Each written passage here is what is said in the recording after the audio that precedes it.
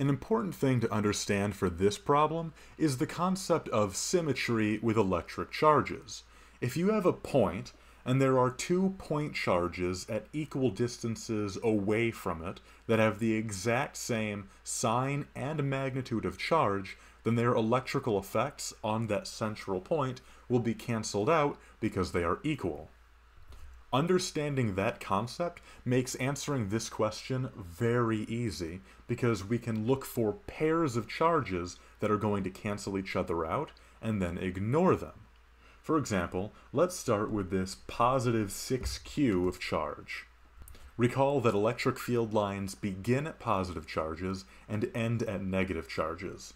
So there's going to be an electric field line emanating away from this positive charge that is going to pass through the point P in this direction.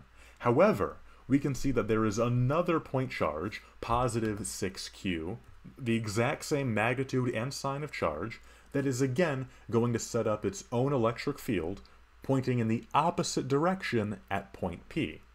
So there's going to be electric field lines coming away from this bottom right charge, and where point P is, it's pointing in the opposite direction. So we can see that these two charges are going to effectively cancel each other out because of the fact that they cross paths. So we can basically just ignore these two charges entirely, and now we have two fewer charges to worry about. Let's go through every charge on this diagram, look for pairs of charges like that, and cancel them out. So looking at this inner square, there is a negative 3q and a negative 3q on opposite diagonal ends of the square, so those can be ignored.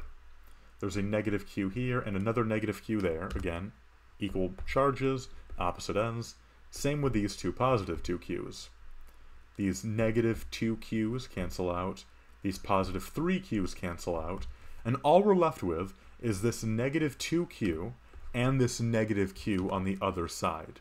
Those two charges cannot cancel out because they have different magnitudes. However, since we've gotten rid of every other charge, this problem is now way easier to work with. In fact, if you really want to, you actually can still do a little bit of canceling out, because on the right side we have the equivalent of one charged particle with a negative q charge, but on the left side we have the equivalent of two different charged particles, each with a charge of negative q. So if you want, you can actually sort of cancel out one of these charges, so that literally all we have, the only charge we have affecting point P in the middle, is a magnitude of one negative q charge on the left-hand side, since that is the net charge of this pair. So a way to think about this, a very simplified way to think about what's physically going on, is that we have our point P, and that somewhere to the left we have a charge of negative q. That is basically just as accurate of a way to represent the net effects of this system, and notice that this is way simpler than this scary looking mess on the left, where we have this kind of diagonal angle of the middle square, and turns out we don't need to worry about any of that. All we need to do is worry about the electric field effects of this one point charge of negative q. And remember that the electric field due to a point charge is given by the charge divided by 4 pi epsilon naught times the square of the distance between them. So the square of the distance from this charge to P. And the problem tells us that that's what D represents. That is D squared.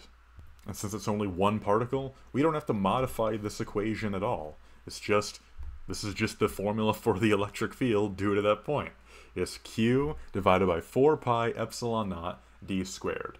Though the problem does ask for the direction as well, and that is important to know, because since the charge is negative, remember, electric field lines end at negative charges.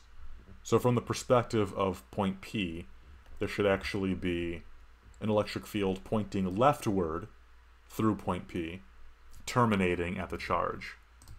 So this is the magnitude. This formula I've written is the magnitude of the field, and it's directed leftward.